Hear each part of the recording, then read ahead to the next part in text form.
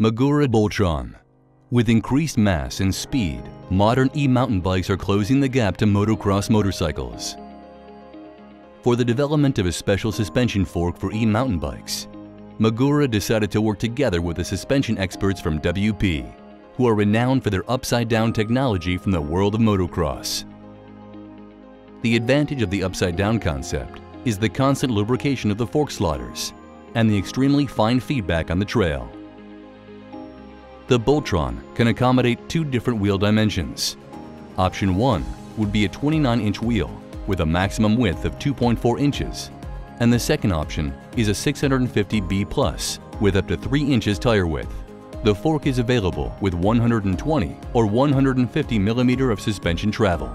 The massive 40 mm stanchions offer excellent rigidity, especially during braking.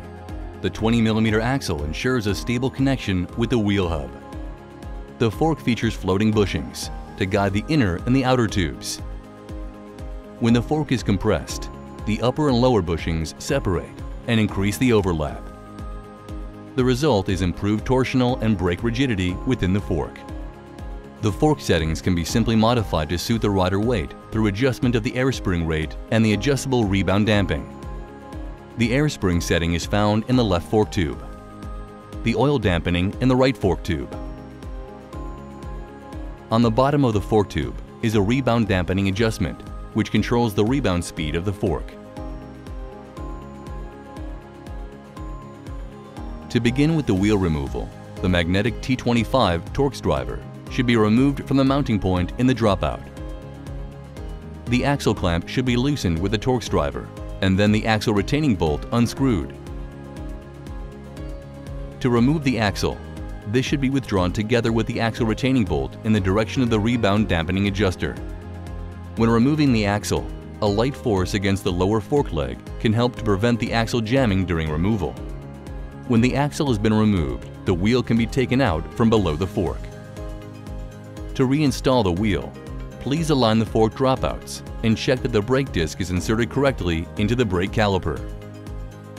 From the rebound damping side of the fork, the axle should be installed and pushed into position until it reaches a noticeable stop. Again, here a light force applied at the bottom of the fork leg can help to prevent the axle jamming during installment.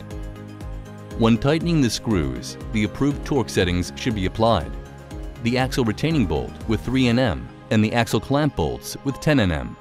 The brake line should be rooted in the protector guide and fixed with zip ties so that during operation there is no possibility of any contact with the brake disc. When fixing the line at the upper end, the attention should be placed on the free movement so that the brake line remains flexible when the fork extends or contracts. To match the rider weight, the air pressure can be increased or decreased to suit. Sit on the bike and regulate the pressure accordingly so that the O-ring on the indicator situated on the protector shows 20 to 30% sag.